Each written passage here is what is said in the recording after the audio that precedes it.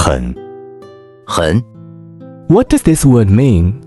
We often use this word. Most native speakers actually don't know where it comes from. However, for native speakers, learning Chinese is as necessary for survival as eating.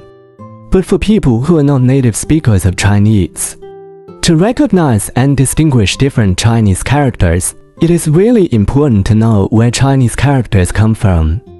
Okay, let's take a look at where this word comes from. 赤 means marching or leaving.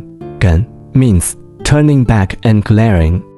This word, 很 is mainly used to highlight people's dissatisfaction. A person turns around and leaves with a glare, feeling like parting with hatred. Therefore, the original meaning of 很 is to express and highlight the dissatisfaction during leaving. Because the emotion of leaving was very strong, it was later used as an adverb to express very truly.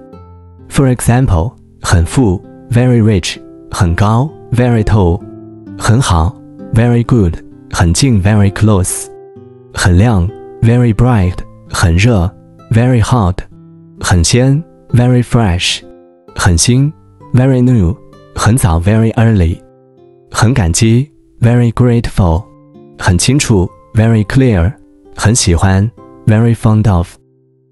With so many phrases, you can already see that 很 is the most commonly used adverb of degree nowadays, right?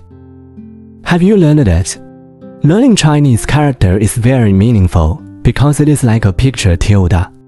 If you want to truly understand and speak Chinese, you can check out my other Chinese courses and VIP programs. Okay, remember to follow my channel to get more Chinese knowledge. See you next time. Bye bye.